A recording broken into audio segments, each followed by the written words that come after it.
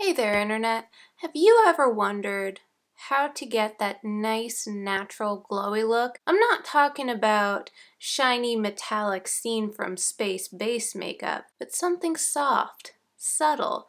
It looks like your skin is just naturally damp, but you didn't want to spend a lot of money. Well, if those very specific things apply to you, boy do I have good news. That's exactly what this video is. Let's get started. So I have been testing out some drugstore glowy base products that I'd like to share with you all, with the disclaimer that I have oily and textured skin. So something that is glowy but can last and doesn't highlight the texture that acne and picking at my skin has given me over the years. Don't pick at your skin, kids, because it'll leave a little bit of texture that can be kind of difficult to fix. A little tip from me to you. So let's get started with kind of a foundation, kind of not. What I've been doing to get that natural glowy look is mixing the NYX Bear With Me Tinted Skin Veil. I have the shade 2 Vanilla Nude with the L'Oreal True Match Lumi Glotion. I have the shade Fair Glow. And together this is kind of like the perfect combo because the NYX, I really like it because it's kind of yellow, so it helps cancel out any initial redness, and it's quite sheer but easy to build upon. It's not runny in texture like a lot of tinted moisturizers. It's actually pretty thick, but it still gives you that nice sheer coverage. And combined with the Lumi Glotion, it applies like a dream. I have been super enjoying this product, by the way. It mixes so well into my foundations, tinted moisturizers. Usually I do like about 30% of this with 70% foundation. It also works great as a primer. You could really concentrate it on the cheekbones as a highlighter.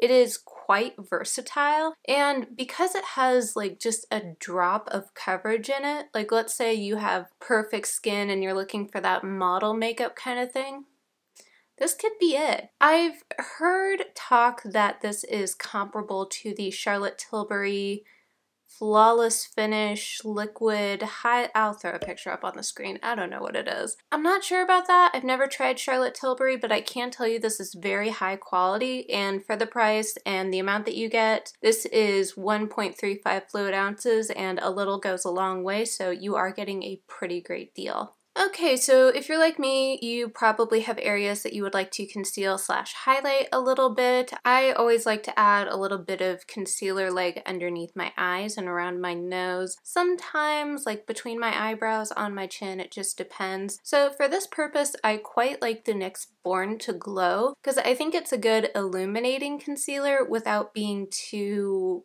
over the top. Like you won't have any shiny flecks of glitter in this, but it's not a matte kind of finish. Does that make sense? I feel like this is good medium coverage. The applicator is super annoying though. It has a sponge tip applicator. It gets gross real quick. I have thought about just like removing it completely, but I don't know. The last time I tried to like mess with the packaging of my makeup, it got a little gross, so I'm holding off on that for now, but do be warned, it is a sponge tip applicator. It is not packaged well, although I do appreciate the squeezy tube. That was a nice touch. By the way, I wear this in the shade Alabaster. I'm pretty sure if I use any NYX product, I tend to go for the shade Alabaster just in case you're around my skin tone and curious what I tend to go for. Alright, setting powders is where it gets a little, like we have to be creative. I tend to like a loose silica powder for directly underneath my eyes just because I can't do anything that promises a glowy finish directly underneath my eyes or anywhere where I've applied concealer. That just tends to make the area look crepey. I don't know if I'm alone in that. Take with this what you will, but what I have used to set the perimeter of my face, so not my T-zone, but everywhere else around it, is the Milani Prep Set and Glow Powder. I feel like this could also work as the world's most subtle highlighter.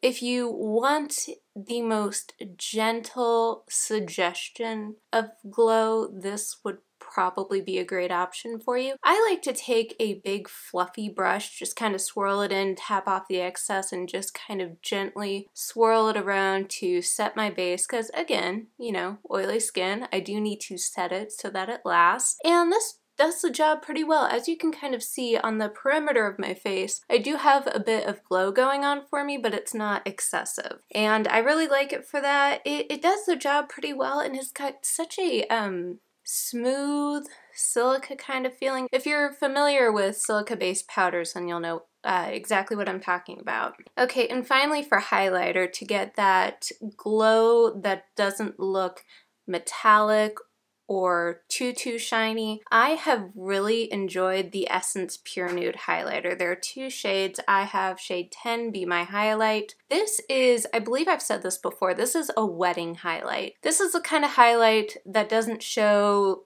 the highlight stripe, if that makes sense. You know, where you apply highlighter and because it's so intense, there's just this jarring contrast from where you haven't applied it to where you have. It creates kind of a stripe on your face. Because this blends in so easily and it is so subtle, you won't notice that stripe on your face. It blends in really well. It's great for photography, and you can kind of build this up. So if you prefer a intense highlight but you don't like the stripe, maybe give this a try, kind of build it up a little bit, play with it a bit, and I think you'll really enjoy it. I believe this is the cheapest of the products that I'm recommending.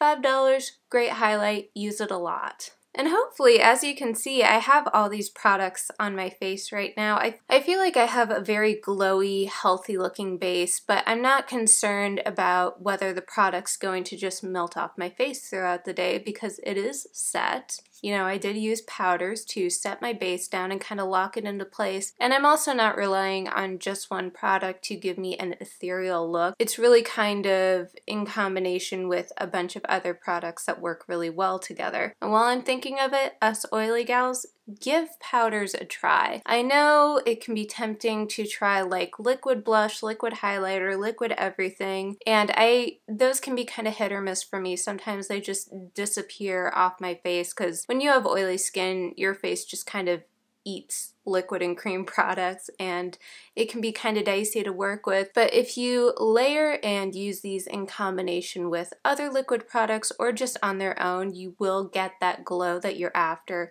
without having to compromise wear time. So I hope this was helpful for you if you want to have the look of just, what does Samantha Ravndal call it? Just being damp.